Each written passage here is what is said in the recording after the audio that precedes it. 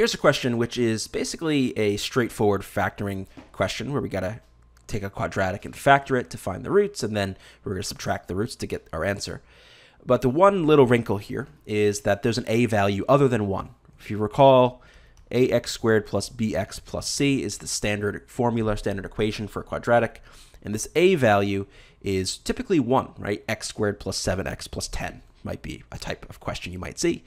Pretty straightforward to factor, but when you have this a, in this case it's a 2, sometimes it can make things a bit complicated, because now if we take our quadratic, x squared plus 7x minus 15 equals 0, and we start factoring it, we realize, wait a minute, this is going to have to be a 2x, because 2x times x is 2x squared.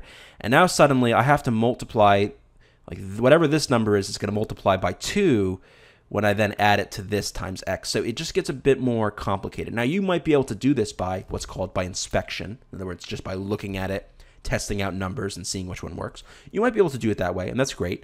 But what I'm going to do is I'm going to show you a little trick that will help you do any of these questions where your a is other than 2. It's a nice little shortcut that really helps. And this is basically how it works. First thing you're going to do is you're going to temporarily take this 2 and multiply it by the c value. Now, you're not actually doing any algebraic manipulation here. This is just a little shortcut trick. So you can imagine like this is in brackets and parentheses as a sidebar. So if you did that, you get x squared plus 7x minus 30 equals 0. Okay, now what you would do now is factor this. What are 2 numbers that multiply out to negative 30 and add up to 7? So we would write this out. We'll write that in a second. What are 2 numbers that multiply out to negative 30 and then add up to positive 7? Well, how about 10 and negative 3, right? 10 times negative 3 is 30. 10 plus negative 3 is 7.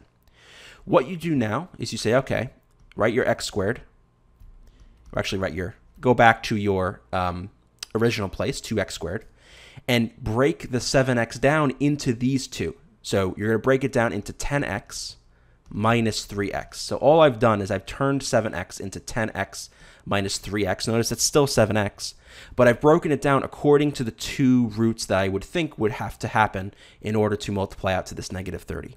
And then we go back to the minus 15. So you're only using this little middle step. It's not even, again, it's not an algebraic step. It's just a little shortcut to say, okay, what are the 2 numbers that multiply out to negative 30? It's 10 and negative 3. And then you go back to your original equation, and all you're doing is you're breaking this up into 10x and minus 3x. That's the only change you're making. Now you might say, well, what good is this? Well, now what you're going to do is factor by grouping. Take a look at each of these and see what you can factor out of them. So this guy, I can factor out a 2x, and when I do that, I'm going to get x plus 5. And out of these guys, I can factor out a negative 3, and when I do that, I get, what do you know, x plus 5. And what you need to see is this and this equaling each other, because then I can factor the x plus 5 out of both of these terms, and I get x plus 5 times 2x minus 3.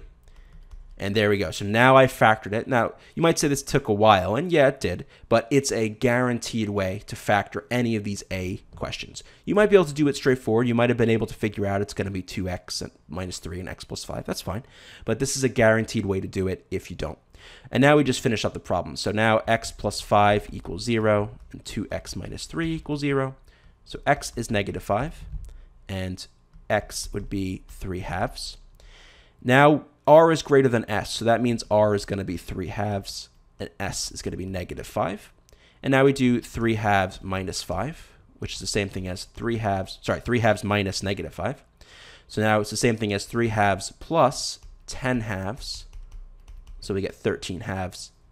That's choice B. So again, you don't have to do this. It's just a little extra trick for those of you out there who want it to solve these questions when the A is anything other than 2. And especially when you get like an A of 8, where the breakdown could be 4x and 2x or 8x and x, and then you have to look at all the possibilities. It's really helpful to have this trick so that you can avoid all of that. To learn more about Reason Prep's SAT, SAT subject test, and ACT video courses, go to reasonprep.com/enroll, and you can find the link in the description below the video.